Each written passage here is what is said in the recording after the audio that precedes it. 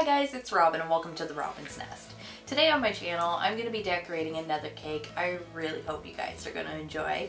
We're going to be making this totally awesome electric guitar cake, and not just any electric guitar, it's going to be a Fender Telecaster. This cake is going to rock, so let's get into it. So for today's cake, we're using two 9 by 13 inch quarter slab chocolate cake layers, and I'm going to begin by leveling these out. So I'm just going to take my cake leveler, which I've preset to my desired height, and I'm going to trim these down. And once I'm finished cleaning up all my crumbs, I'm going to take this stencil that I created and we're going to cut out the shape of our cake.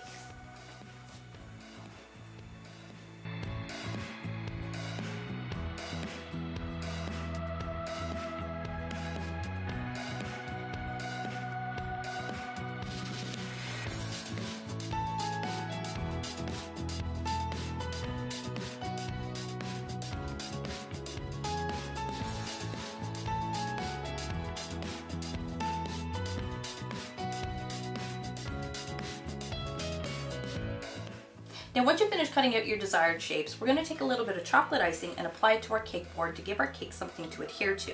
Then we're going to take our cake lifter and I'm going to transfer my cake very gently onto my cake board, being very careful not to break it. But if I do, it's not a big deal. We can patch that together with some chocolate icing, no trouble. Now once I'm finished with that step, I'm going to fill my layer with the rest of my chocolate buttercream, and then we're going to give our cake a nice little crumb coat.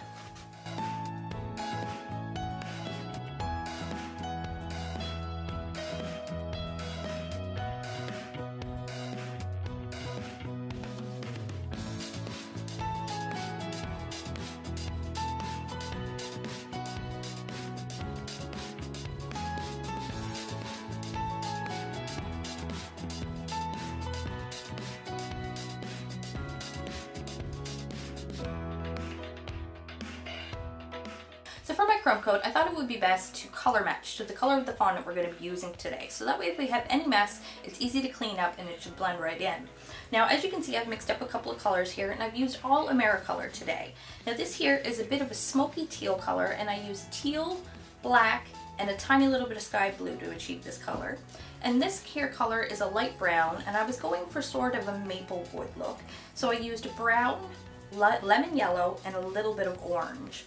And I'm going to be using a variety of smoothers to apply these to my cake today because it's going to be fairly tricky. So we'll see how it turns out.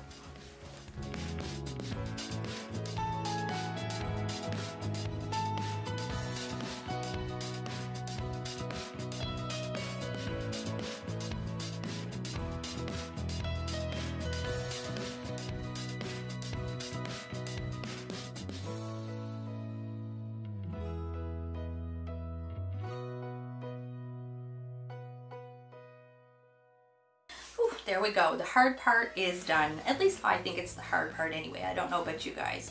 I tend to have a little bit of trouble sometimes applying icing on carved cakes like this because there's just so many factors that can really just tear your cake apart. There's icing consistency, temperature, and even the tools you're using. But I'm pretty happy with how this one turned out. I really like it, and I hope you guys all like it too so far. If you do, don't forget to leave a thumbs up. And if you have any tips or tricks on how to make this job a little bit easier, leave them down below as well. I would love to hear about them too. So I'm going to pop this in the fridge to chill and let it crust over nicely. And in the meantime, we're going to start working on all the little fondant decorations.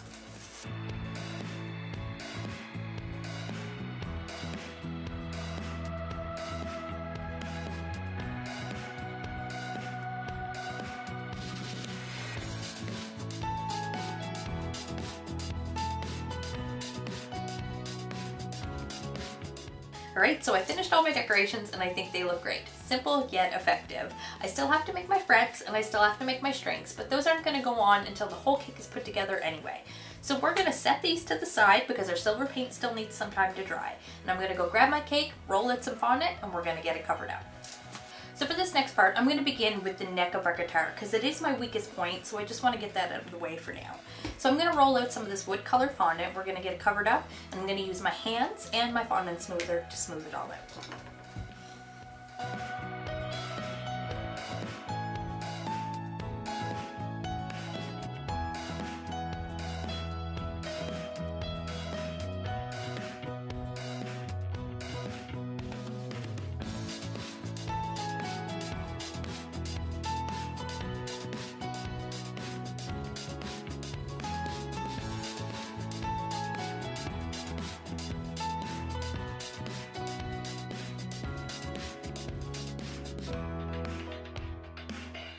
Alright guys, I've got my cake all covered in fondant. What do you guys think?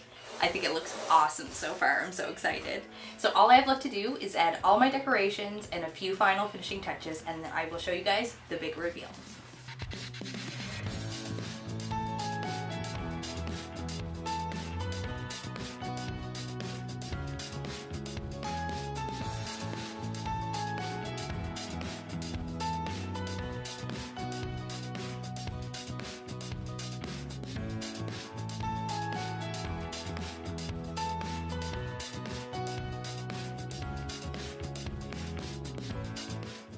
Well, here it is guys. What do you think? I think it turned out awesome. I am so happy with it, and I really hope you guys all like it too. If you do, you know what to do. Hit that big thumbs up button and leave me some love in the comment section too. And if you enjoyed the video and you haven't done so already, hit the subscribe button and ring that bell so you receive a notification every time I post a new video. Thanks for watching guys.